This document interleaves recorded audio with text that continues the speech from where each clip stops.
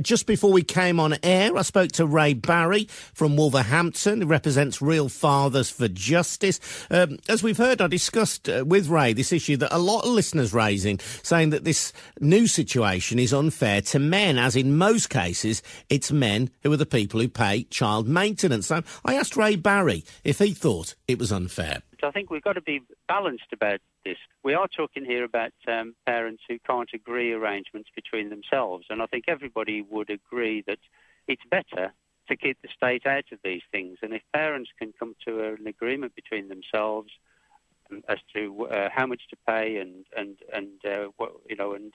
perhaps there might be payments in kind as well, clothes being provided, etc.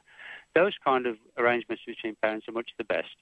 But I do think there's a case for saying that when parents don't agree, why should the taxpayer fund the arrangements for making those payments? So, in principle, I don't see an objection to saying that parents should be making a contribution towards the administrative costs for the child maintenance service to administer this scheme. So the idea of it then, of parents, look, the state saying if you can't crack your heads together and come up with some sort of compromise between you, then we as the state will sort it, but you're going to have to pay for us sorting it. You think that's reasonable? It puts a bit of pressure on mom and dad if they've split up to come to an amicable agreement that doesn't involve the CMS.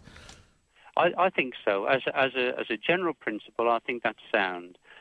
What I think is unfair in the implementation of this is that the vast majority of the burden, the vast majority of the administrative cost, falls on one of the parents. I think it should be shared equally between the two of them. If the two of them don't reach agreement, then the two of them should equally share the cost of the administration. But the way this is going to work is that it's the paying parent who shoulders the vast majority of the cost that has to be paid. And I think that's just quite unfair.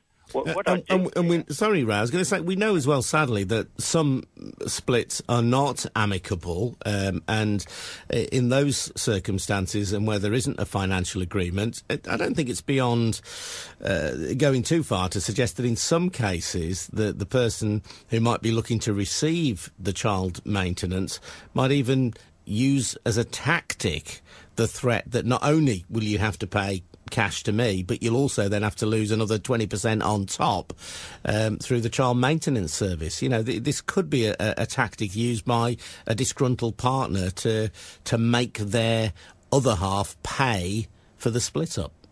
That's exactly what I fear, Adrian. It could kind of fall into one of two categories. One, it could just be vindictiveness. It could just be, as a way of getting my own back on you, I'm going to make you fork out a quite unnecessary administrative cost to the child maintenance service.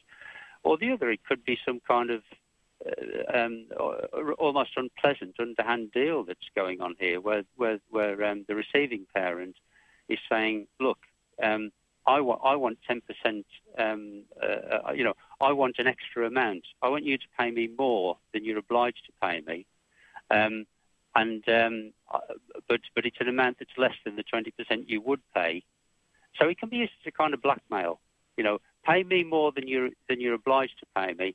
Otherwise, I'm going to dump you with this heavy administrative cost.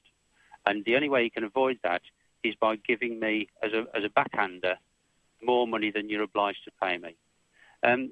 Neither of those scenarios are particularly attractive ones.